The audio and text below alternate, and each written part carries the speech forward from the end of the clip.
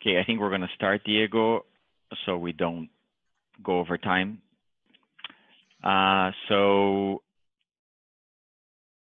welcome everyone again. My name is Arnon Mello. I'm going to put here this next slide. So a little agenda and the speakers today. So again, thank you so much for being here. My name is Arnon Mello. I'm the founder and president for Mello Hawk Logistics. We are a freight forwarding firm here in Canada, in the US, and Brazil. And we're doing this series of webinars to talk about the disruption in supply chain all over the world and in Canada. And today I have the pleasure to welcoming Marcelo Andrade from Lucalex, someone that I've known for many years, and I know what his company has been doing for years, helping Brazilian companies or international companies penetrating Canada and vice versa.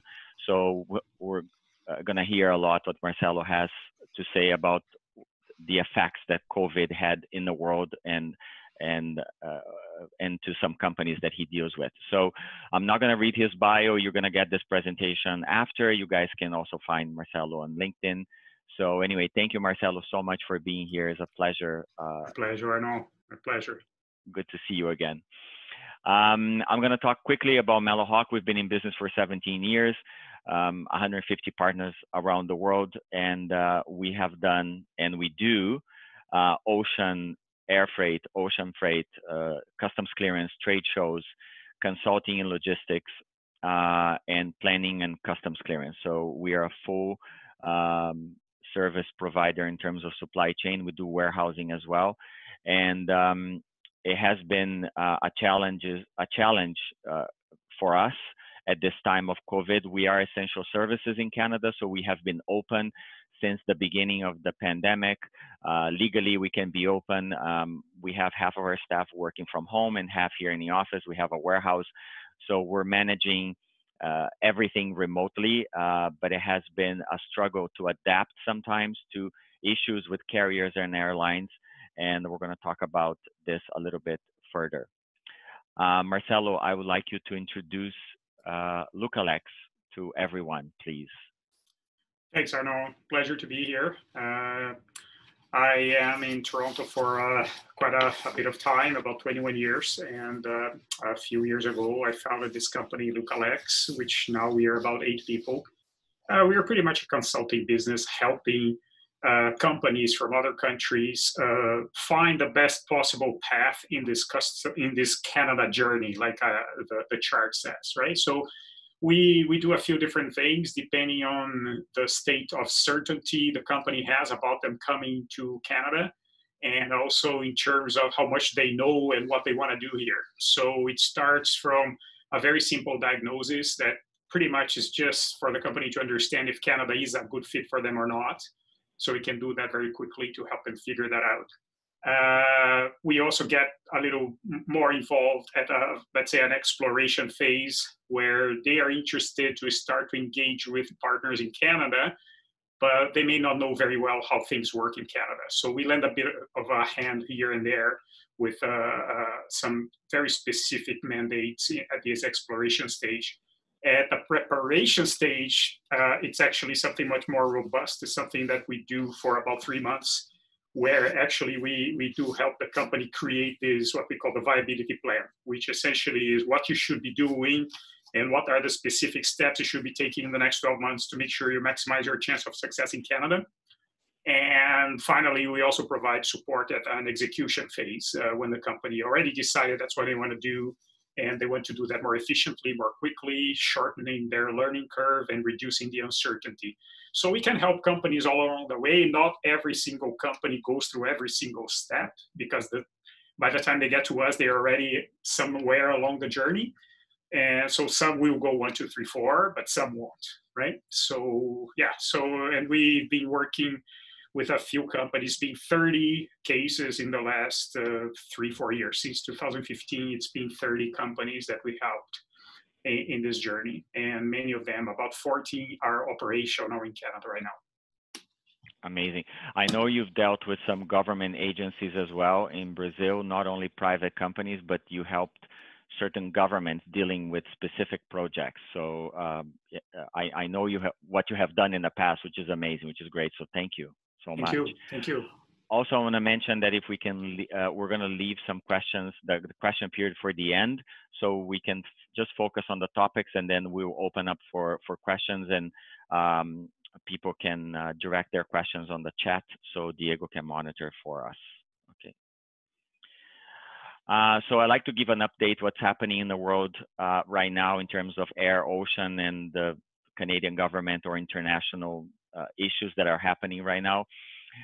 So Air Canada, of course, is not flying to 90% of the destinations they used to fly before the COVID. Some destinations open up on a cargo capacity only, where they have changed the configuration of their planes. So a cargo is being taken in a cargo hold, but also taken where the passengers were sitting before. So as of June 1st, Air Canada has new cargo destinations, Bogota, Lima, Amsterdam, Dublin, and Madrid. And these changes are coming up on a daily basis. And also cancellations are coming in on a daily basis to some of the flights that they operated, and eventually they could cancel in a couple of days. So, so sometimes what you hear in the news is not the reality of what Air Canada is doing in terms of freight. So we have to be on top of that. Lots of issues in China, of course, as a gateway, congestion. As you can imagine, governments from around the world got COVID equipment built in China, masks, gowns, and they're leaving China, and China was completely overwhelmed. Huge regulations for the exit of these products from Chinese authorities. What the news that we have is even people who have the 8 or 9 licenses that they need to have in China in order to export a COVID product, at the runway, at the time of loading the plane, customs would cancel the authorization of export of that product. So people prepaid thousands of dollars for these products. They prepaid the freight charges in advance, because no freighting company, no logistics company in China is giving you credit for, you can imagine, $9,000, $15,000, $20,000 in freight alone to export some products. And the very last minute, customs is blocking that shipment from being loaded in the plane. And we had reports of flights from Canada departing China empty because they were not allowed to be loaded. This is a huge scandal that is happening due to a series of backlogs, because as you heard as well, some of these products were not up to standard in Canadian markets. They got here, they were not what they were expecting. They couldn't be accepted. They were not used. And I'm sure it happens in other parts of the world. So huge congestion there. So when people ask her about air freight from China, we already have a prepared answer for all of them, because there's lots of criteria and lots of risk involved. Ocean update, huge switch right now in the world of electronic bills of lading instead of doing original bills of lading, which most of you know. When a shipment is shipped via ocean, you have an option of doing electronic release if you know the parties involved. If you don't know, then you do original bills, where you have to courier the bill to the destination so that people can retrieve their product. So there is a huge switch now to everything electronic. So people can save money in courier and expedite the delivery of their products. Also, what do I have? The dangerous goods. Canada Business. There is a piloting now to test e-shipping documents on dangerous goods. Again, dangerous goods by air, huge problem. Specified by IATA packaging. It can only be done by a shipper or an authorized company to do dangerous goods. A freight forwarding firm is not allowed to touch or create documents or labels for dangerous goods items. We are only here to verify that the shipper packed it properly in accordance to IATA. There is regulations for ocean as well, and regulations for truck transport. So on the air side, there is a movement to do electronic documents again for dangerous goods, which is going to eliminate a lot of cost as well. UK is planning, of course, after Brexit to lower duties on some of their products being imported. So there is, of course, to stimulate business. I'm sorry. I was trying to call me. They don't know I'm in a call. And so there is this coming up as well for the UK customs system. And U.S. most paying companies tax breaks to pull supply chains from China. So there is another movement in the White House to make an incentive for companies to leave China on their production and their factories and bring those productions to the U.S. We're going to talk about this in this presentation again, that there is a sense now in the world that you have to bring your supply chain, your manufacturing closer to home. And as you can imagine, what happened to China being closed for 2 months, it disrupted product fulfillment worldwide. And now there is a huge movement in the US to give tax breaks and whatever is necessary to bring these productions closer to home. So we don't have to wait 15, 20, or 30 days for products to come from different parts of the globe. So this is a little bit of an update on what's happening here and in the world. And now we go into the crisis impact and recovery strategies that Marcelo is going to comment, and then we'll brainstorm a little bit about it. So Marcelo, thank you. It's your.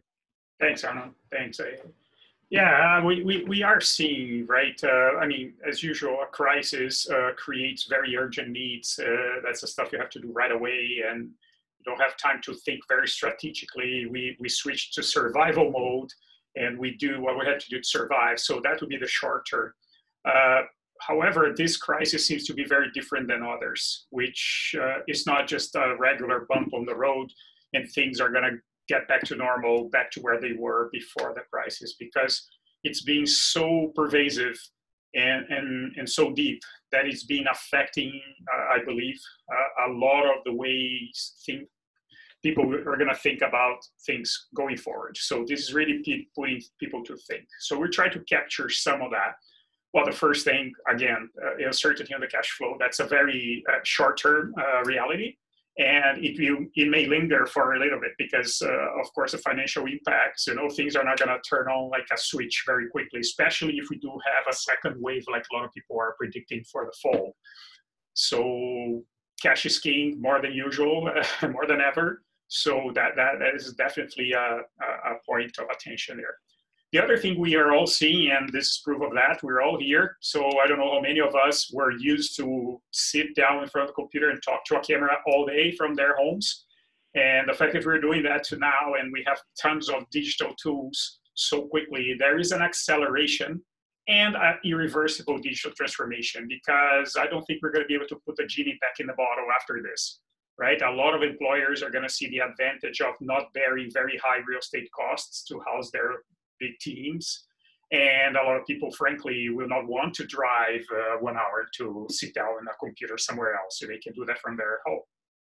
So, and there's tons of technology out there, right? So there's going to be an acceleration and an irreversible digital transformation for sure. I heard a joke that, not a joke, like that type of jokes, but like I heard a comment saying that COVID-19 is the biggest agent for digital transformation ever, right? And that's very true. The other thing we can count on is, and that has not started necessarily in places like Canada, financial distress that's going to cause very significant competitive shifts. What happens is that we know a lot of the developed countries got addicted to cheap money. That means low interest rate.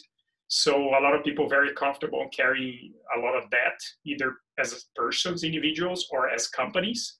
And that is causing trouble now, because sure, it could be cheap to keep servicing your debt as long as you have cash flow coming so you can pay the debt. What happens when you have this type of disruption is that suddenly you cannot pay that debt. And now you owe the money and you're bound by contracts. So we're going to have trouble. A lot of companies and perhaps a lot of individuals are going to get into a very difficult financial situation. And I would not be surprised at all to see a lot of bankruptcies, a lot of companies winding down, shutting down, a lot of people wanting to get out of their business, trying to sell, especially in the small and medium-sized businesses, and a lot of consolidation. So we can all anticipate a very large movement of mergers and acquisitions going forward in the next couple of years for sure. And finally, the last point here is definitely this very strong community view, right? That idea that we tend to be more community oriented. You know, there's a saying that says the suffering unites people. And this is definitely times of suffering of everybody. And suffering is even more real for people that you see every day, your neighbor, the business or the restaurant you used to go that now you see they're shutting down, or the local farmer, or whatever it could be. So definitely there is a lot of movement happening everywhere, not only in Canada, about let's make sure we support our local community. Let's buy local, let's source local, let's produce local, right? So there is, and I don't think this is gonna be a temporary thing. I don't think we're gonna go back to buying anything just because it's 10% cheaper from anywhere. I think we're gonna see definitely at least a share of everything we buy. I think people are gonna trade, okay, I'm willing to pay a little more expensive, but I want to make sure I can have access to it. Because now, as we are seeing now, the major disruption in supply chain, perhaps we've ever seen, we're not seeing a situation now where, oh, I'm going to buy 10% cheaper because you don't have access to that thing that's 10% cheaper.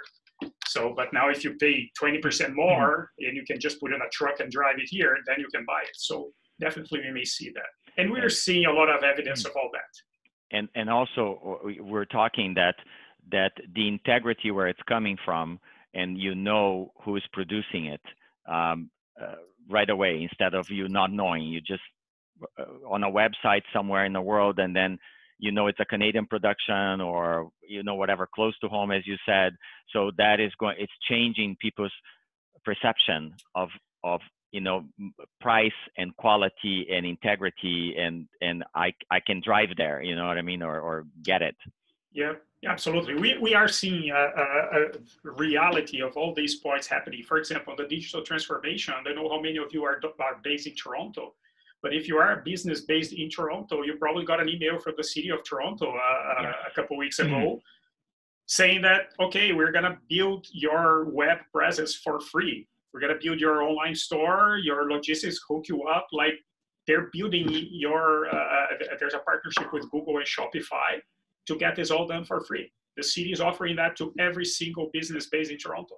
So that's the irreversible digital transformation. The financial distress, we already started to see all those shoes declared bankruptcy or creditor protection. Hertz, rent a car, right? We already started to see this. And in terms of the community requiring more robust presence, I mean, it's almost like a human tendency.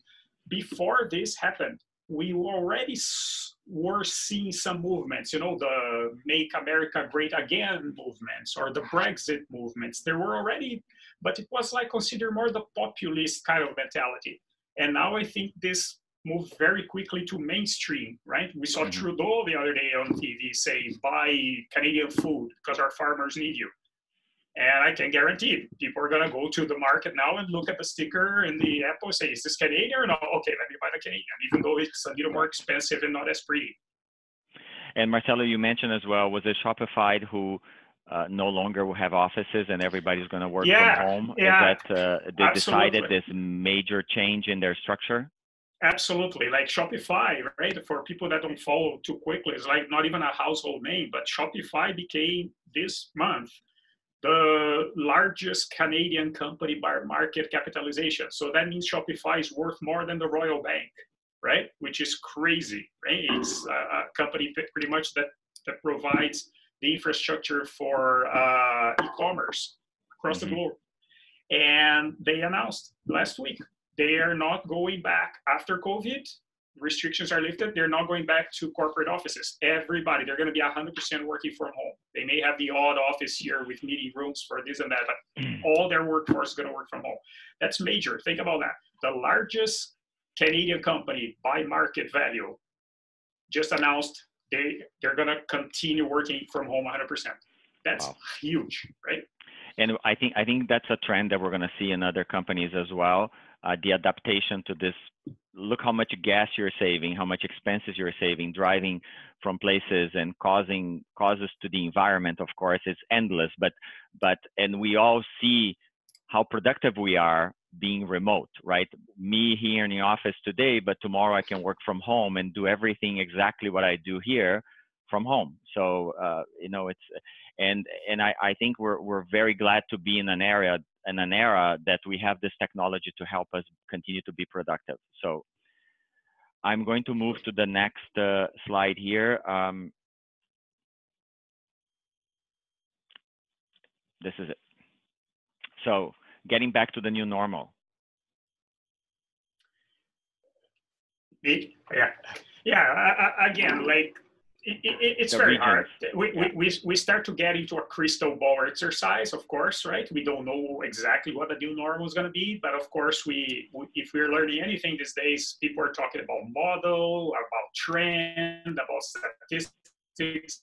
I mean, there are some certain undercurrents that are becoming very clear, right? So I guess we try to capture some of these here, right? So definitely, you know, like you have to, everybody needs to start to look with a fresh eye to their own business, right? How good is the quality of the information that you have? You know, like having something written in a paper at a binder in a shelf somewhere doesn't work anymore, right? You have to have that shared document on a shared drive so everybody can edit, collaborate, right? The agility, the accuracy of the data and the information, knowing where we are. I mean, we became data addicted these last days. I mean, everybody knows about the Johns Hopkins University model. Everybody's checking on worldometer and the peak and the curve and the flat. We're flat and plateau, where we are in the curve. I mean, all these are statistics information about the data. And we all, you know, like even kids are talking about it now. So it's no different from the companies, right? I mean, internally, you know, like if you don't have key performance indicators, you're going to develop some, right? Because again, especially in times of financial distress, that's going to be part of the difference of those that are going to survive and those that aren't, right? And of course, with these disruptions of supply chain, I was trying to buy an item here on Amazon the other day, and it's great. Like back in February, it would be here in 3 days because we have Amazon Prime, right? Or be here in 2 days. Now it's November. That's gonna arrive here, right? Wow. And so I guess that the vulnerability of the supply chain, that happens to me as a consumer, but imagine the companies that have their supply chain, some critical items that they have to manufacture, to assemble something they do. Yeah, one of the things that we have been doing since this, we've been doing all along for 17 years, but now more than ever is people are having difficulty sometimes receiving a container because their facility is closed. So they're looking for third-party operators, freight forwarders, to help them manage the stress of how and where to take their product once they land here if they're coming from abroad, because their staff is not at the factory or the warehouse is closed. They have minimum staff. And I believe you're gonna see more, and we ourselves are seeing this. We're helping more people now manage their supply chain and distribution more than ever before, because they don't want to spend money and hire a warehouse and staff to look after their product when they can go to a third party that can manage everything, their stock, provide reports online. They can view what they have in stock. That's the software we have.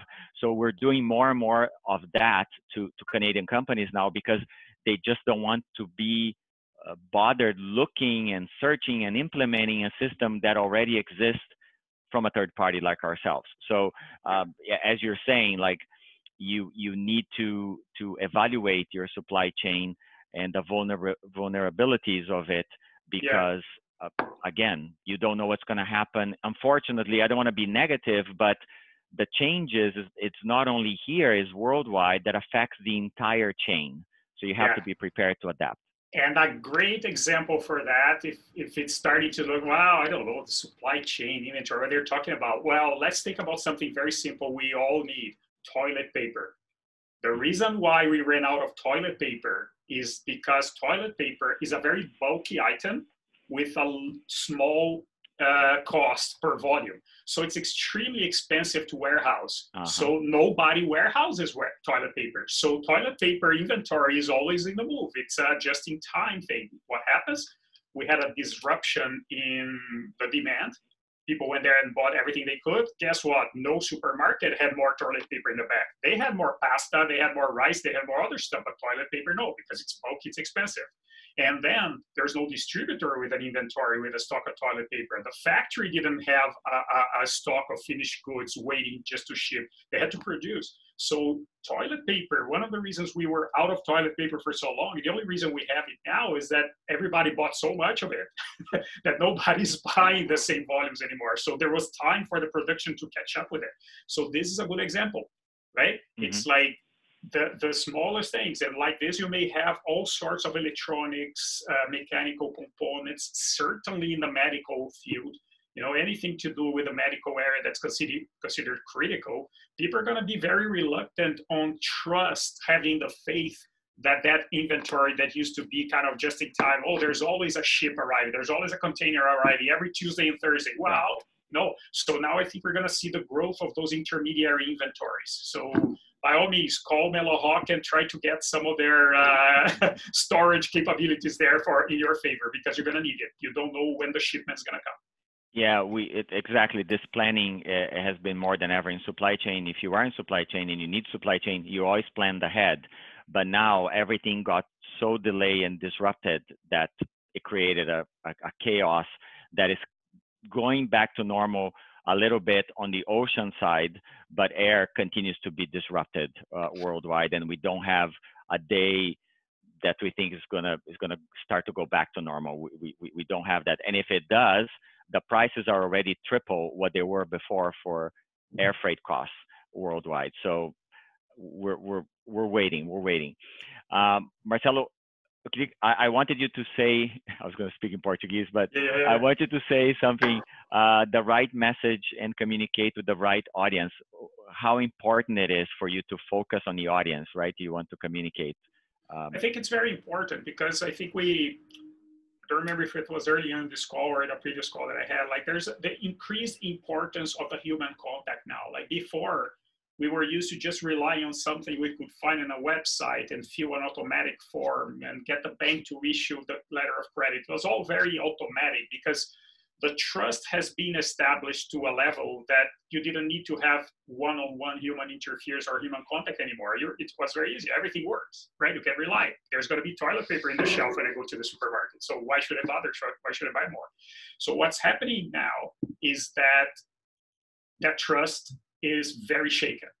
Not on anybody's fault. It's not a matter of character, of specific regions being better or worse than others. It's not a matter of race. None of that. It's just a fact of life. Factories are being shut down everywhere because 3 employees tested positive. You have to shut down the factory. It's not going to ship the goods and so on, right? So what happens is that more than ever, people want to talk to somebody.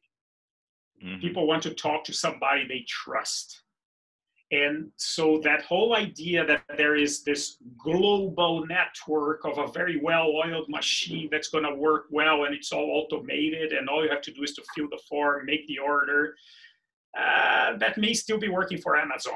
But I think especially on the B2B space, people want to talk to somebody. They want somebody to guarantee. And again, that is connected with that idea of community. People will tend to trust more in others that are part of their local community because they can see it. They can take the car and drive to the warehouse and see that the machine is making the goods, as opposed to hoping that something's going to arrive in a ship or in a plane from somewhere, right? Yeah. So the importance of the right message and communicate with the right audience, it's all about communication, understanding, try to have an understanding of your demand, to understand how much you have to buy, to understand how much you have to stock, to understand when you have to reorder and all that, right?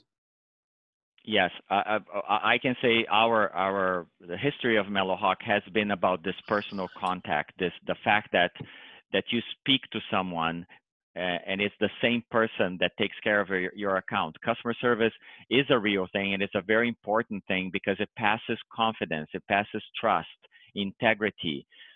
Going back to what you said, people and clients more and more want to know, like, a voice, at the end of the phone or at the end of the video now, because everything is video, right? You call and you see the person. And I've been in calls where people said, but I can't see you. Like, you know what I mean? There people are expecting to see you, who you are, right? The voice, the image behind the voice or the email. So I think you're going to see a greater importance given to this effect.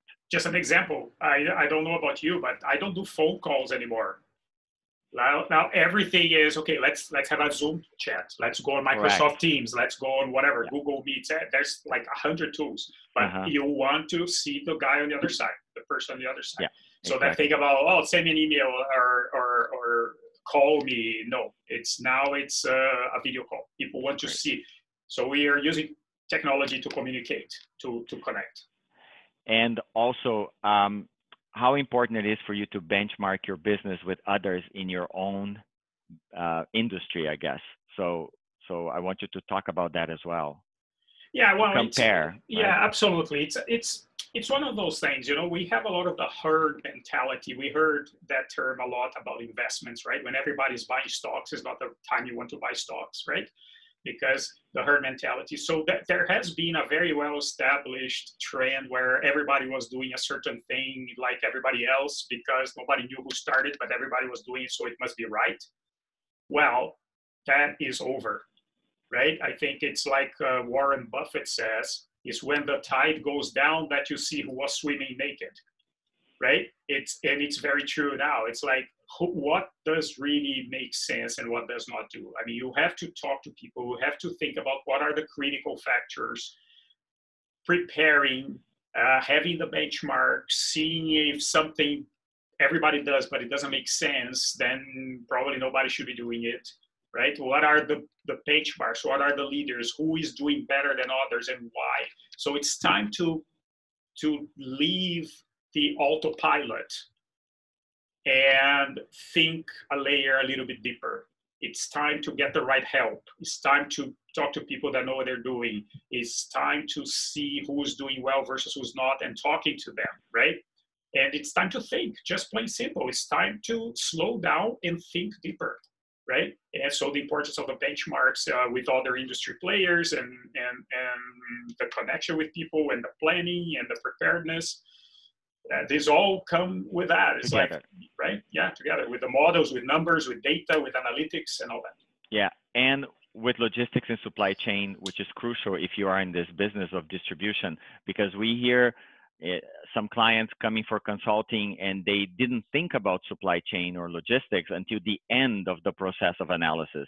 I think that process has to come in the beginning or all together as one, because you can segregate, sections. If you're moving a product or building a product somewhere else, you need to understand how much you're going to pay for duties and taxes and the transport is going to cost.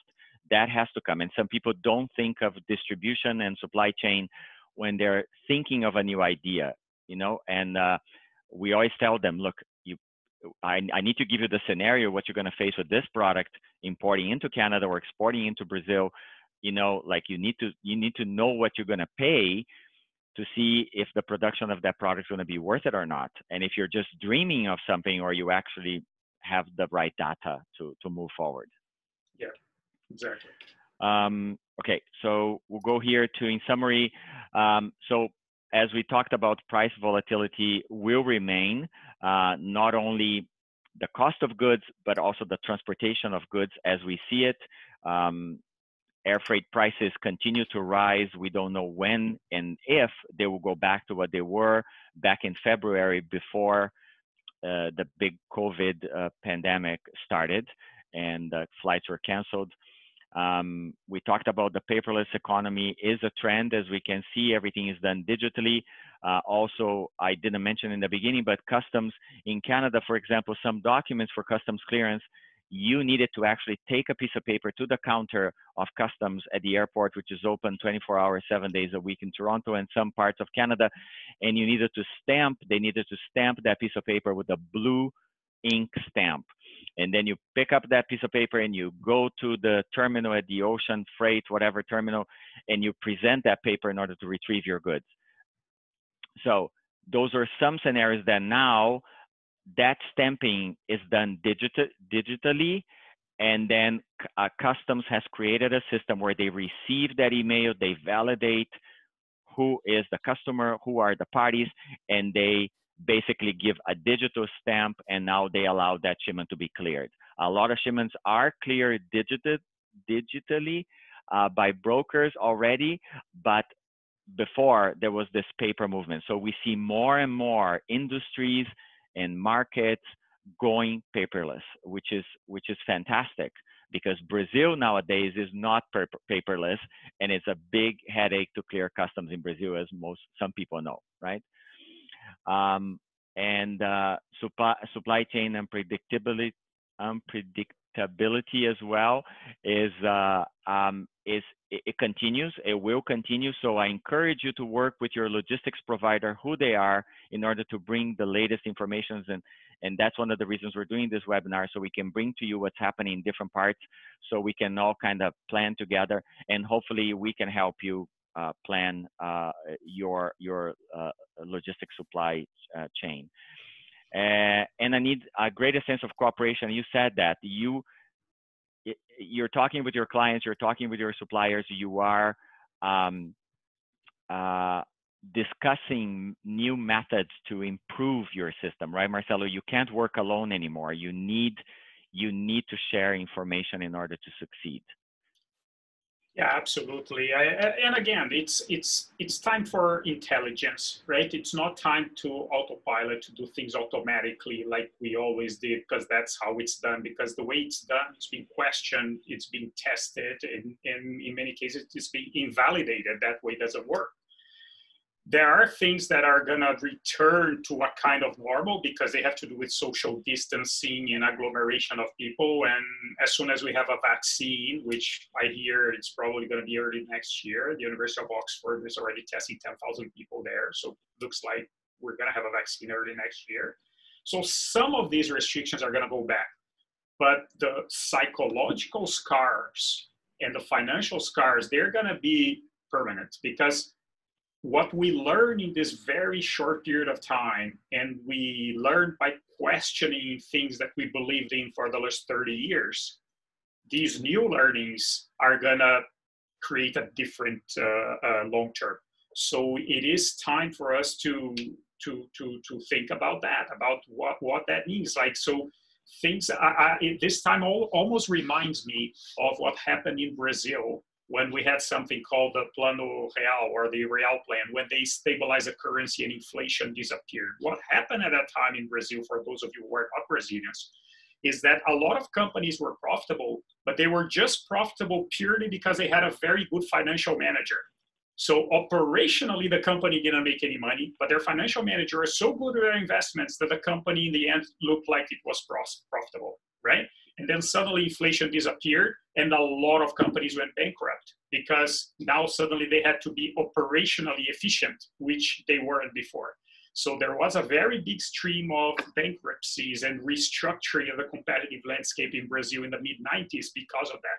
I think we're going to experience a time like that again, for different reasons. But it's going to be a different time that's going to expose people that were behind on technology.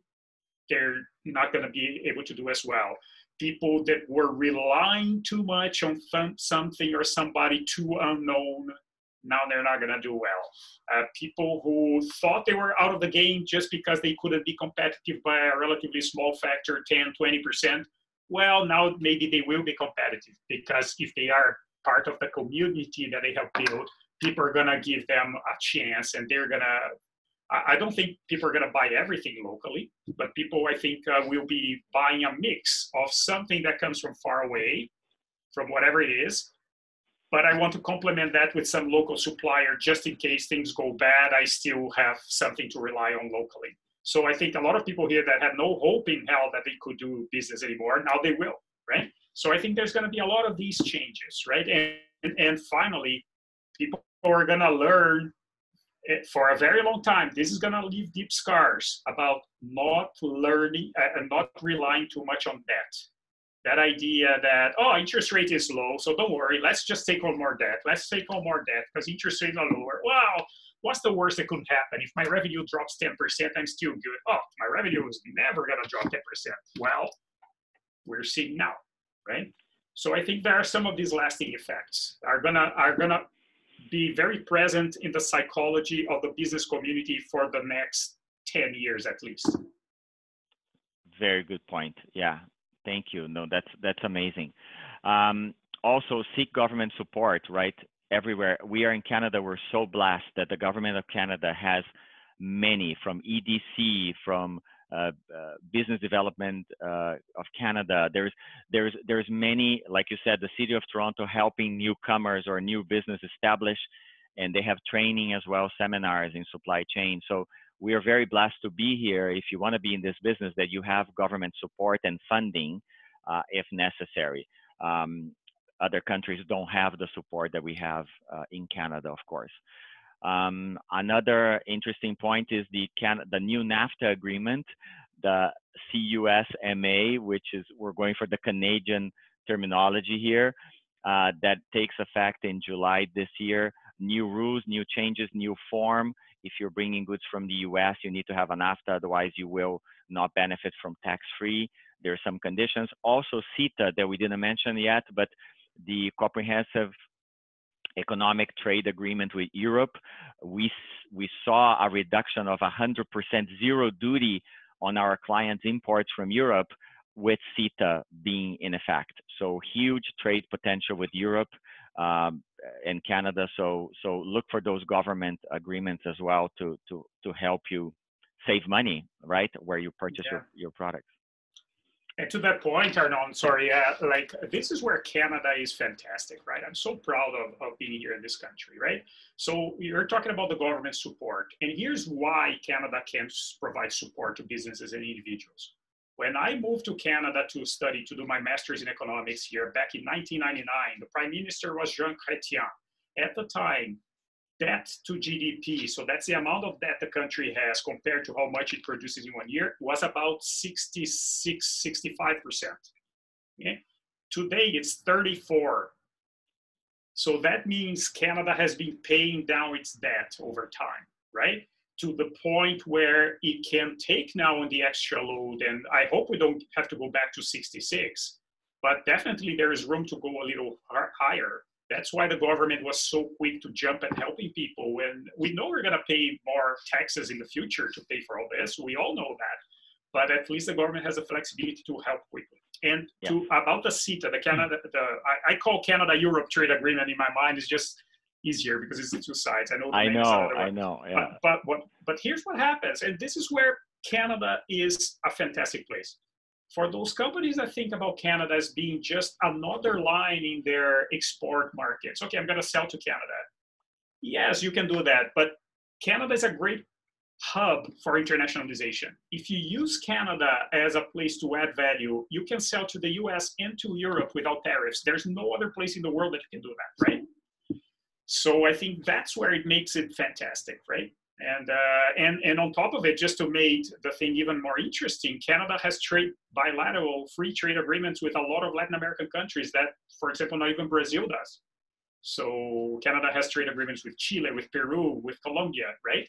So Canada is really this unique place that if you use Canada as a base, and to the point that we talked about trusting and reliability, Canada also has this good brand globally, which is a place that everybody trusts. So I would just say Canada is a great place to be a base for business, not just as a destination export market. Yeah, no, yeah, exactly. I mean, we are so blessed to be here. I mean, the support is amazing, right? In comparison to, again, other parts of the world that don't have a structure that gives incentive to have your own business or develop your own business. So, of course, lastly here is hang on to your money, seek extended terms, of course. We, in logistics and supply chain, saw some of our contracts canceled from different carriers, a lot of warehouses asking for money up front. We have to prepay for everything. Clients have to prepay for freight more than ever before. So manage your budget, and it's huge. Your cash flow management is crucial to this particular time, and it will continue for many months to come. So this is some of the summaries. And Marcelo, I want to go now into the questions because we have some questions on our chat. I want to start here. Ronald asked, that China air freight customs cancellation is because of paper and product marketing or markings. I mean, some freight forwarders in China told me that they can't find carriers to send from China to Canada because the Canada government is blocking shipments of things like masks, etc. I heard this from two forwarders. What I know in this topic is, as I said before, on an air freight shipment, there is 8 or 9 criteria that the manufacturer of a COVID product must have from the Chinese government. So they have markings and certificates and proof of manufacturing at the time of booking and at the time of tendering the shipment to customs in China prior to leaving. So what we heard is that if any of those criteria or items don't comply with Chinese customs regulations, the shipment is blocked from being loaded into the plane. Most of you or some of you know that exporting from China is as complex as exporting from Brazil. Companies must have an export license. If they don't have it, they can purchase a license. But in the case of COVID, it is more complex because, of course, there is a huge visibility in the world, a product coming from China that doesn't comply with the medical standards of Canada. So the concern is there. They don't want a product to leave that potentially really was non-manufactured by a reliable company in China. And we don't know that. So clients in Canada that are purchasing products in China should know who they're purchasing from for sure, that they are reliable, they are produced as per the standards, instead of the stories that we hear, of some products coming out of China. So as far as they don't have ocean carriers to send product to China, I don't agree with this statement. We ship from China on a daily basis. Our agents there, who have been our agents for 17, my agents sometimes for 25 years before Mellowhawk, they continue to export and our shipments are moving. So we don't have any interruption of ocean shipments out of China. I never heard of this. And there is equipment. There was a slowdown of equipment maybe 2 months ago, but now the container movement in the world is going and equipment is available. So as far as I know, there is no interruption in our lane from China in ocean. Ana Sudo, thank you for joining us from the consulate in Brazil. Arno, if you could also comment on the availability of containers for shipment. There was a shortage weeks ago, but how is the situation now? The situation is getting better. As I told a few weeks ago, there was shortage of equipment in some markets. And then weeks later, these containers were delayed in transiting points going to some markets because the destination market couldn't fulfill the delivery of those containers because factories were closed, and so they were holding containers in transit. We see that it's better now. It's not back to complete normal, but containers are moving. Sometimes we're seeing a delay of a week or two on the regular transiting time, but they continue to move, okay? Long delays for air and ocean shipments to come out of China. Is there reliable carriers now? So again, air freight, there is a delay because there's only cargo planes going. Lots of people are making a lot of money because they have to pay for the entire plane to bring only cargo to some markets. Again, I encourage you to work with your supply chain provider. We work with people and we receive information from our reliable agents in China that we deal on a daily basis because they are at the front of this information, like we are in front of information in Canada through our partners around the world. What we know is what we ask and get information from our reliable agents that, again, we've been working for many years. The same applies to Vietnam and Malaysia. Again, we get information that movements are happening and delays are happening depending on the carrier, depending on the product, depending who's the manufacturer of these products. We have a question from Yaron about accumulation markup of landed cost in Brazil for DG. Yaron, this is one of the services that Melohawk does for a lot of people, is to analyze what you need as a consulting that we do for logistics. We can, again, help you analyze your situation into Brazil, and we can talk to you later. But yes, Brazil is a very complex market with a 5 level of taxes on importation, depending who you are and the product you're shipping. So again, we definitely can help you if you're willing to discuss with us later on. What else here that I'm missing? Diego, let's see. Yes, also I'm asking, Diego posted a link to our survey. If you can please, before we disconnect, we're gonna leave the Zoom on after the meeting so you can fill out the survey. It's important to know your feedback on these webinars so we can bring more information to you later. Yeah, that's all the questions, Arnon. That's all the questions. Yep. Marcelo, I don't know if you want to make closing remarks, but I want to thank you so much for joining us on this topic. There's so much to talk about, and I value so much your advice and opinion, because you come from a finance background. You have extensive engineering background and finance background. When you moved to Canada, I know your past history, and I value it so much. So thank you again for being here and sharing your thoughts. Well, thank you very much for the opportunity. It's a pleasure to be here. And my last words here today would just be, you know what, this too shall pass. This is going to pass. We're going to be on the other end of this crisis. Again, there's another saying that people say, never waste a good crisis. And I guess the idea here is like we should learn from it.